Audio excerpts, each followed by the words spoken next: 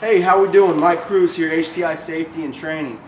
We're going to talk about a new format, which isn't so new. It's the same format. It's just that we're coming to you through MindFlash. MindFlash is our learning management system to get the word out to everybody in our affiliate companies across the state of Kansas, because I know we're not just located in Manhattan. Okay, so we're doing the toolbox talk for Monday, January the 2nd, 2017. Okay, and this topic today is for all HTI and affiliate companies. Okay, this topic is on power tools. Okay, now on this sheet you'll see a few different types of power tools on here. Okay, we're going to talk about power tools in general because I know that all companies don't always use the same power tools. Okay, so what I want to do is touch upon these, maybe give you a few tips, pointers, some general ideas about what can happen, what can go wrong, what has gone wrong. Okay, and then we'll sum it up, and then we'll just kind of talk a little bit about our power tools. So let's go ahead and get started. All right. When working with power tools, we should always keep some basic rules in mind. All right, so it has a list of about 5 things that we should keep in mind when we're working with, well, power tools. Okay, the number 1 rule should be keep all of our power tools in good condition with regular maintenance.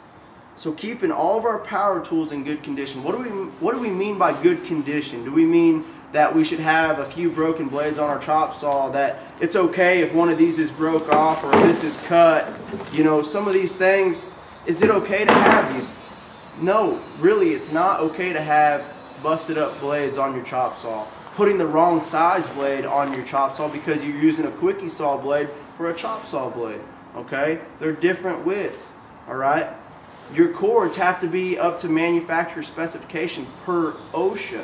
Okay, it's not my rule, this is OSHA's rule.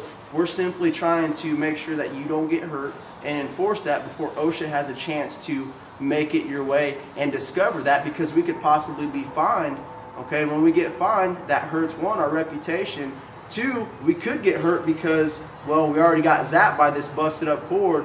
Or 3, it could really mainly hurt our bonuses as well, because we're all working towards the same thing, is to have quality work done, quality production while being safe. Because we all know that one mishap with safety can erase a good job site production and coming in on time and profit. Okay, so we want to definitely touch on that and make sure that we know that we got to keep our tools in good condition. And how do we do that? We need to inspect them periodically.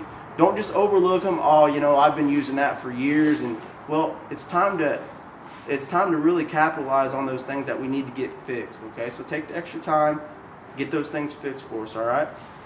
Number 2, use the right power tools for the job. Okay, we're all guilty of using maybe an impact and to use it as a hammer, or we're using a 2x4 to hit something instead of a hammer. Okay, we need to use the right tool for the job. Okay, if we don't have the right tool for the job, we're more likely to get injured or injure someone else or damage the property. So it's very important that we need to really use the right tool for the job, because all in all, it's always going to be better on your end. Okay, safety and production wise. All right. Number 3, we need to examine our power tools for damage before use. We kind of covered that in number 1. Okay, never use the damaged power tools. Okay, well, never is an absolute. Okay, but truly, this is the real deal. You should not use something that is busted, something that needs maintenance, because it could come back on you in a harmful manner. Okay, it could come back and hurt somebody else that you're working with. Okay, so we definitely want to correlate step 3, rule 3, with number 1 as well. Number 4, use our power tools according to the manufacturer's recommendations. Okay, that means that I know we don't always use the manufacturer's recommendations because it's a big pamphlet full of words that we really don't have time to use. But did you know that OSHA kind of piggybacks off of the manufacturer's recommendation and coincides with what they suggest? So it's very important that you read those things.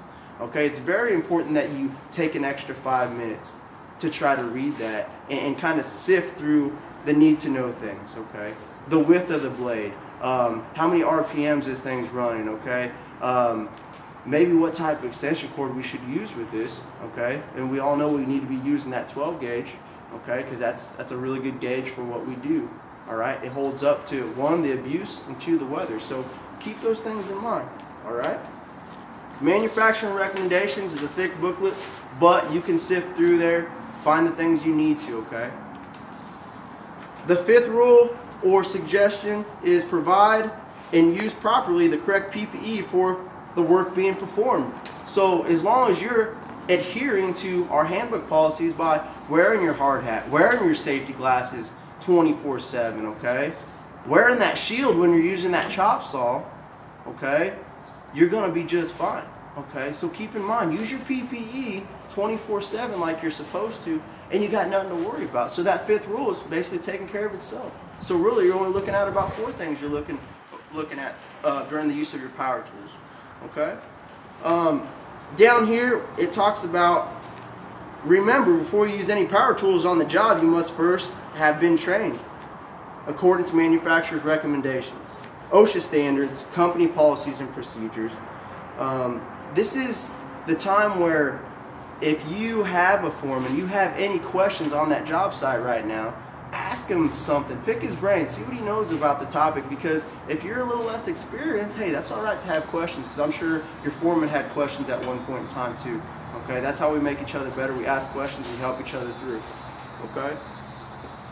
Here's a few places you can find regulations for power tools. Okay, believe it or not, there's OSHA regulations about power tools. You wouldn't think so, but yeah, there is. You can look in your OSHA manual. You can ask Bert or myself. You can also get online and go to OSHA.org, okay, and find these regulations to help you through, okay. And I know today's smartphone age and in the technology age, it's really easy to get your hands on them, okay. So at break, if you have time, go ahead and mess around. Go to OSHA.gov.org and see what you can find on these power tools, okay. You might be surprised. The very last thing on this toolbox talk is kind of it's in bold, and it says one thing. It says safety starts with you, and that is the most true thing, okay? Safety starts with you. Remember that. It starts with you when you wake up, okay? It starts with you putting your seatbelt on if you want to when you're driving to work. It starts with you being safe at work, okay? Safety starts with each and every one of us every day we wake up, okay? Mike Cruz, HTI Safety and Training on your toolbox for January the 2nd, 2017. Hey, be safe out there.